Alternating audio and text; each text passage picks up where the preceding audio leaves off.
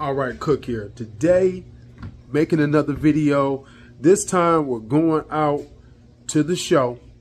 And like I said, I bought the car used. It was in good condition, but not perfect condition. There was a few things working on the car and not working on the car. Or this really just cosmetic things I needed to fix on the vehicle. The dealership offered at one point when I called them back to replace the hood lifts on the car, and they said they'll reimburse me for them if I order them. So with that being said, you know, I found them on Amazon and eBay for $20 for two, and actually I only needed one, but I'm going to replace them both. That is what's recommended. So I'm going to replace both the hood lifts on the car. So these are the hood lifts. They came in yesterday. These are the hood lifts. I ordered them off Amazon. Like I said, 2 for $20, and you can't beat that price. From the dealership, they wanted about $80. Now you could go to AutoZone, O'Reilly's, and you can pick these up for about $25 to $30 each. So, but me, I'm a bargain. I went around, I looked around. I'm a person who like to save. So I went to Amazon, and I actually found both of them for $20. So that's the project for today, to replace these. Let me get these outside. And my job today is to replace the hood lifts. And I'm going to replace a reflector on the back of the vehicle. I'm going to get outside. I'm going to show you. It's a little windy, so be patient with me. But I'm going to get outside, and I'm going to show you exactly what I'm about to replace on the vehicle, on the car, you know what I'm saying, on the show. And I'm about to set that down. And so this is what I'm about to replace on the back of it. So right there, it should be a reflector. That reflector is out. I don't know why it's not in. But see right here on the driver's side, you have that reflector. I also ordered that reflector. It came in today too. So we're going to replace that, and we're going to replace the, so with that being said, I'm going to get back with you after I get things set up, and we're going to replace the hood lifts on the vehicle. So this is the hood lift right here that is really bad. It was actually leaking a little bit. So this one is really bad, so we're going to be replacing that one first. And this is the engine compartment of the taurusSHO. And so with that being said, this is the second one that's leaking, but not as bad as that one. We're going to be replacing both of these hinges. And I just want to make sure I get it right, and I can film it and get you guys an accurate view of me replacing both hinges and how they easily pop in and pop off, which I've been told it was easy, but nothing's easy when you have to do it yourself. So we're going to take a look at it and see if we can get it done. But once I'm done, I'm going to go and I'm going to clean up the engine bay and yeah, just make it look a little bit better and more cleaner. It wasn't bad, but it's not bad, but I'm going to make it look cleaner. Let's go. So now we're going to attempt to replace the old lift gate with the new one. So what you want to do is take your screwdriver and open up the hinge right here. Let me get the proper screwdriver. That would be helpful. So now that we have the proper size screwdriver, we're going to take that, we're going to pop that open so that we can remove this from it. So it's removed. That's the top. And then we're going to pop this out and unhinge the bottom. So once again, let me get the proper size screwdriver. So that's for the top.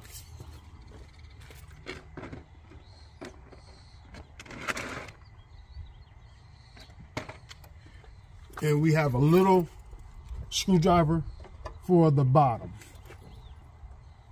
that fits in here. And what you want to do is pop that out and get that hinge to release.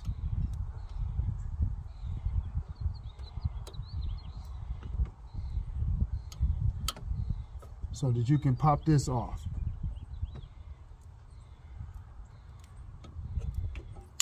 And so it is out. So that's one hinge. we're gonna take a towel and we're gonna clean that up real quick. So now we got one of my little duty rags and we're gonna wipe that little ball up, clean it up a little bit. Same here. Clean it up. And we're going to put the new hinge on. So let's start from the bottom. Let's take it, press it on, and let's press the top on. So I'm gonna press the top, lift up a little bit, and we're gonna press it on. Now this is on. So that is the first hood hinge.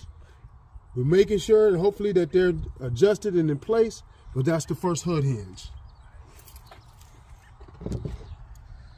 So we're gonna sway that around and we're gonna do this second hinge so that you can get a good idea how you do it. We're gonna get that second hinge, making sure that my hood is secure and not falling.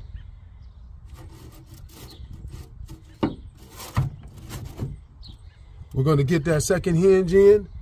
Had to make sure the hood was secure.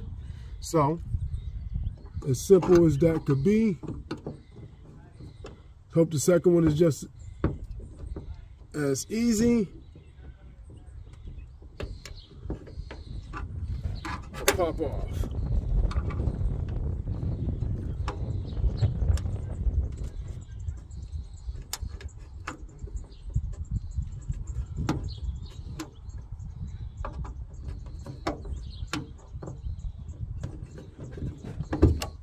All right, that's the second one.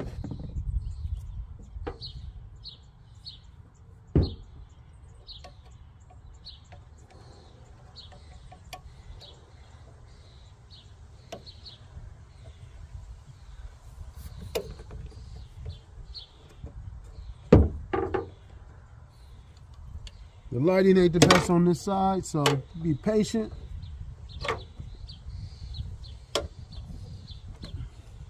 And that's the second one. So the second one is off. So now we got both of the old ones off. We're gonna put the second new one back on. Let's wipe that up with my duty rag. Let's get that cleaned up. Get your hands a little dirty.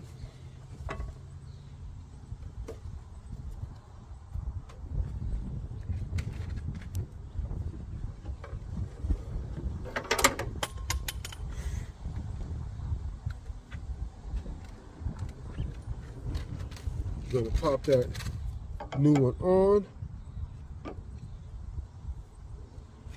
You just squeeze these on.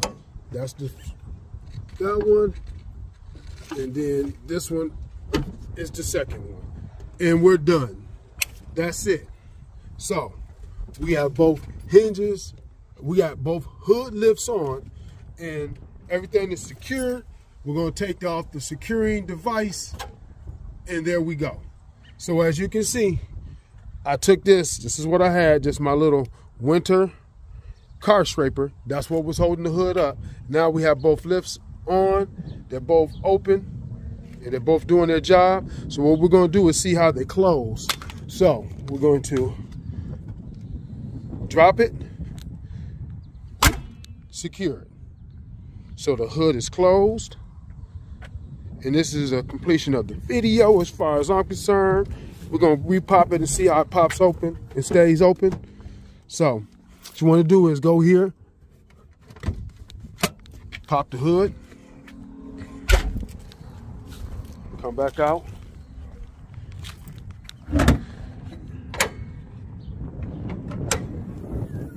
And raise your hood. Boom, we're done. 2 new hood lifts. Now for the second part of the video is to pop that reflector in. And with that being said, just push the reflector in and everything is back to A1 when it comes to the back of the car. The reflector's in and I'm ready to go. Many hours later. So is your boy Cook, back with another video about the show. So today I'm leaving work early. I got a package that came in for a slight upgrade for the show. Like I said, I bought the car used, and there were some things that was on it that I had to upgrade and update. Like I had to update the radio with the navigation system. Plus I had to upgrade the hood lifts. I had to upgrade for reflectors that were on the car that needed to be replaced, because when you have a used vehicle, you're going to always have some things that are not right on it. I ain't saying the person didn't take care of the car, but it wasn't right on the car, and I want everything to be right. I have another small mission I have to replace is the TPMS sensors on the vehicle. I got to get that done, but today I have a mild upgrade. So the car didn't come with any car mats, and here in Michigan you got to protect your carpet in your car. And so with that being said, I decided to order some car mats. And so I had a choice of 3 choices. I had a choice of 3 car mat places I wanted to do. I really wanted a custom car mat that said ThaSHO on it.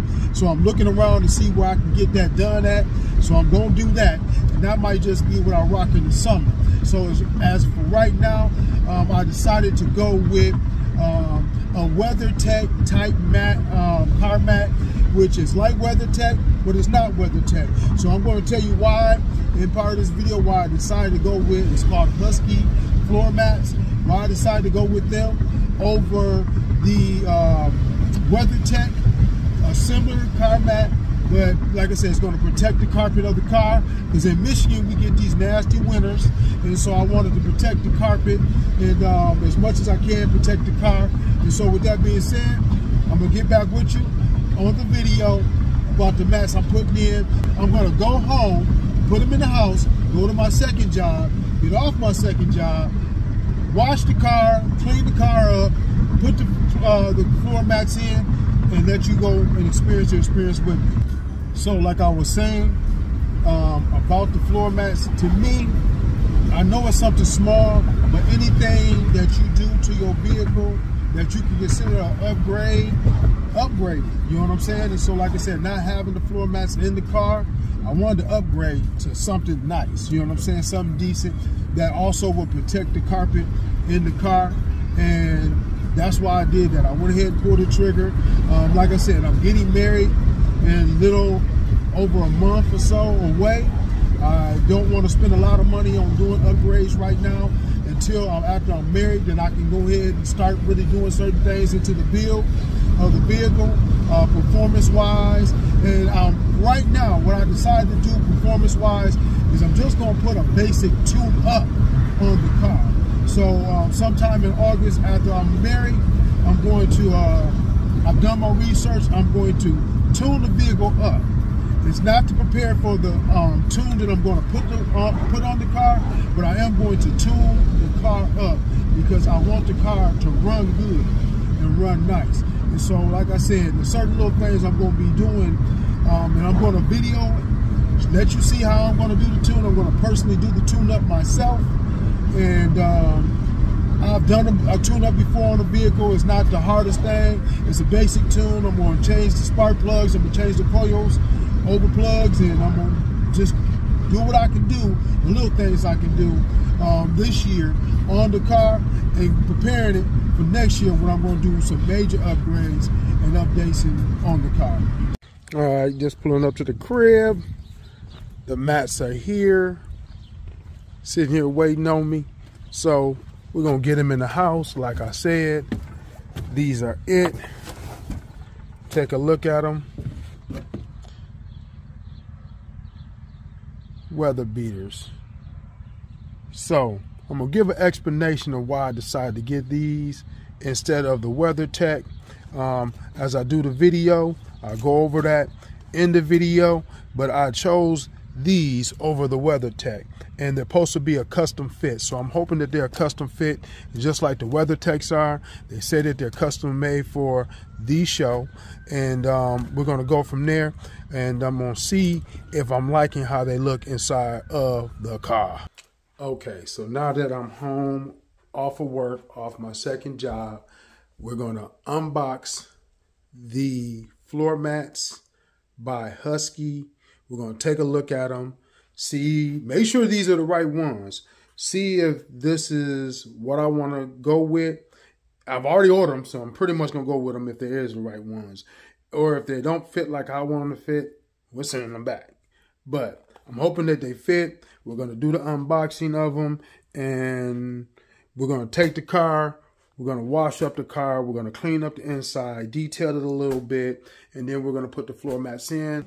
All right, so let's unbox these floor mats and see how they look. In addition, she says that the use by her of your credit card was sort of an honest mistake, and you subsequently had the company reverse those charges, and she gave them. So let's take care of it. So, Let's take care of it. this is for the front. This is one front side of the Huskies. I think this is the driver's side. They're supposed to be able to snap in. Don't look like they snap in, but that's the driver's side. We have the passenger side. And already I'm a little skeptical. And then this is the rear. Right here. So this is going to be the rear, and you have the side to go over the hump. So this is for the rear right here, and we're going to have the instructions and manual, a little piece of paper, and I believe that's all that's in the box. Big box for just that right there. So these are the Husky floor mats. So we're going to see if we like them. They are black. They are kind of rugged. We're going to see how they stick and flip fit in there. And like I said, I was told that they snap in, but it doesn't look like they snap in. So it might be a plus or a bonus. Or it might be a fault, a con. All right, headed outside to clean up the car. About the Husky car mats, I'm going to say this. Let me go through with the cons first. So the cons of it is that on the driver's side, I'm about to show you, it's not really a big deal, but I thought they would snap in place for the driver's side to keep it in place. But it does stay in place. I dry fitted them before I actually get to cleaning them out because the car needs to be vacuumed out. It rained here in Michigan a few days ago, and I didn't take time but to wash it, but not to clean out the inside because I knew I was getting the car mat, so I didn't do any of that. So the biggest thing and the biggest issue, like I said, let me show you, is that right down here, I thought that they would snap in place right here. I thought they would snap over this. They didn't snap over that. And so that's a con for me, but it does fit snug. They're not going anywhere, and that's a pro. Another con is, to be for real with you, I don't think they're as quality as the WeatherTechs, but that's not a big deal. You know what I'm saying? As long as they protect the carpet and everything like that, and I can spray them off when I need to spray them off. I can wipe them down when I need to wipe them down. It's a big con, a big pro for me. I'm sorry, not a con, but a big pro for me. Because at the end of the day, there is $100 difference. So I am all about savings. There's $100 difference between the WeatherTech and the Husky floor mats. The other floor mats I got that you'll see in the video. Let me point up. It'll be a little video that you'll see that on the right or the left of me that you will see is a different floor mat that I wanted to get for the vehicle, but it's more decorative. I saw it in one of my homeboys' car, and so to be honest with you, I think that I'm going to get them, or if I can find me a custom place that make floor mats decorative for the color scheme I want to go with the show, I'm going to purchase that, find a place, and I'm going to have it custom and bordered with ThaSHO on it, and have it to the color scheme I want, which is probably going to be black and yellow inside, all black, little yellow trim to match my color scheme of the vehicle, and that's what I'm looking for. So if it was up to me, That's what I want. That's what I'm looking for as far as riding in the summer. In the wintertime, I will hold these Husky car mats down all day, just like I said, because you got that snow, that ice, and the rain when you get in the fall and the winter. And so I'm not under impressed with them, but I wish that that one side with the driver's side would have locked in place. That's what I was hoping for, but it's no big deal. It's not a big issue. So with that being said, I'm going to get the car cleaned up, the car mats in, and I'll show you the finished look of how they look. And you should go get you some. Bottom line, you're trying to save money and you don't want to spend WeatherTech money, get the Huskies. If you want to spend WeatherTech money and spend you a couple $100s, don't cheap yourself out. I'm not going to tell you not to. Don't cheap yourself out. All right, let's go.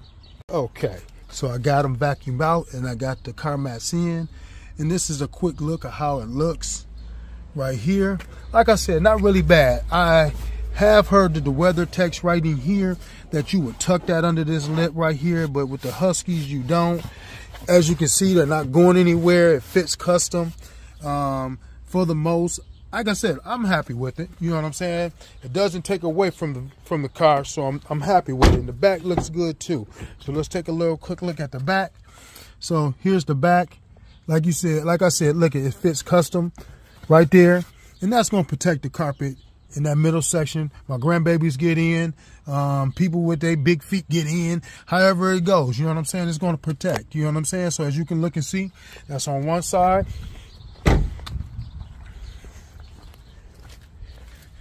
And this is the other side of the back, you see? It looks good, you know, like I said, it's gonna protect. I'm not worried about it. It is a custom fit.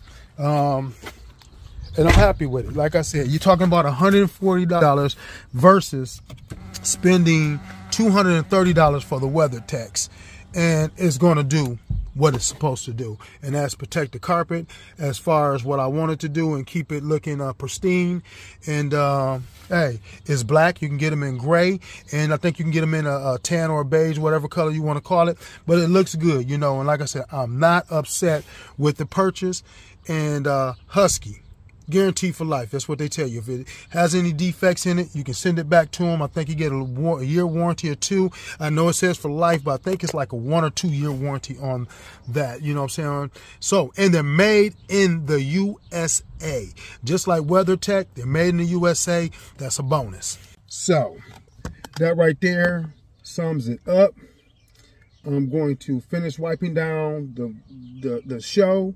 I'm going to get the windows cleaned up off camera, the dash cleaned up off camera, then I'm going to wash it off camera. I just wanted to show you me cleaning up, putting the floor mats in, enjoying the nice summer day here in Michigan. So in the 734, it's 734, the show. Let's go. Let's get it. Let's get the car cleaned up. Enjoy your day. I'm going to enjoy mine, playing with my baby and having fun. Let's go. Cook.